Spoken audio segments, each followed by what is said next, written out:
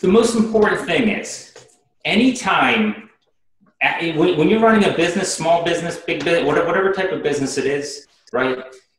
Anytime you start to get frustrated, right? Because you're sitting there and you're doing the same thing over and over and over and over again, it's time to look for an automation process for that. And it just so happens in social media, because there's so much activity and so much stuff getting put out there every single day, that you need to do it every single day, multiple times throughout the day. So just like if I post something on Facebook, hardly anybody's going to see that. I could post that same material 3 times later that day, and I probably get maybe a small percentage to actually see that content. The same thing in Google+. You know, you have to look at like who's actually on their phone. When you're on your phone, you're on your phone for 5 minutes when you're waiting for the train. You're on the phone for 10 minutes in between a meeting. Here, you're not constantly on your phone. So you need to automate the social media process so that you can be in front of your target market when they're most likely to be on their actual phone or PC or in bed sitting there at night. So we try to figure out what time of day and where they're actually viewing the content. So there's a couple tools that we use to do this, okay? And I don't think any one particular tool solves everything, okay? I know you mentioned Hootsuite, there's a Buffer, there's Meet Edgar, there's socialchamp.io. There are several social media automation tools. They all have their own special niche. They all work great.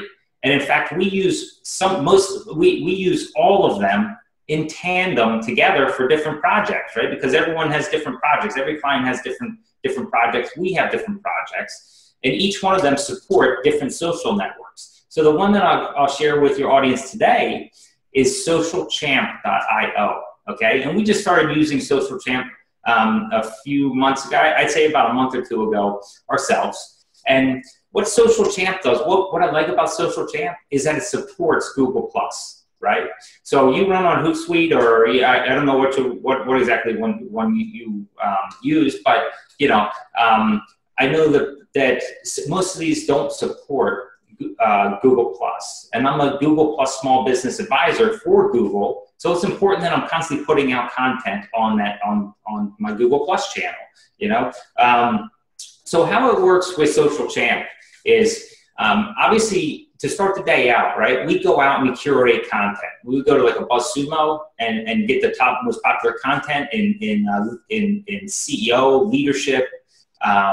You know, marketing. I try to stay away from so much marketing stuff. I try to take that layer off and talk about things surrounding marketing, right? But ultimately we're building into marketing, but people get so bombarded with marketing this, marketing that. We try to build a story around the marketing package, and by sharing successful CEO stories that do great social media and things. But so we go out and curate the content. Once we have the content, what we do is we go to SocialChamp, and we actually enter that content. We grab the URL and we enter the content into SocialChamp. It's just like a Buffer or a Hootsuite or anything else like that. It's just like you're posting on one of the social channels. And then we queue it up, right? So we put a engaging headline or something else like that, right? Something that calls attention with the link, and we include 1 or 2 hashtags in there. If we're working for a brand, we'll include that hashtag. If we're working for our own brand, we'll include that hashtag.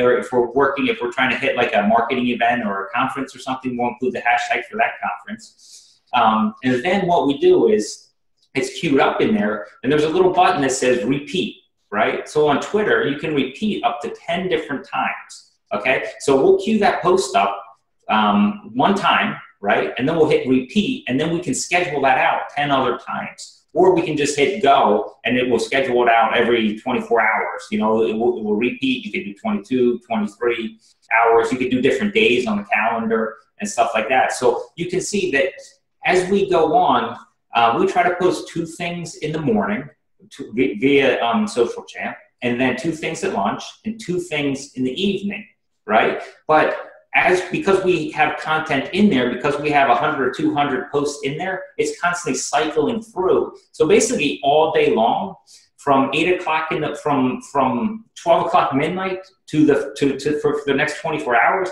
every hour or 2, a tweet is getting sent out, right, in different tweets, not the same tweet, because we're starting to go around in a circle, right, because we add them at different times of the day.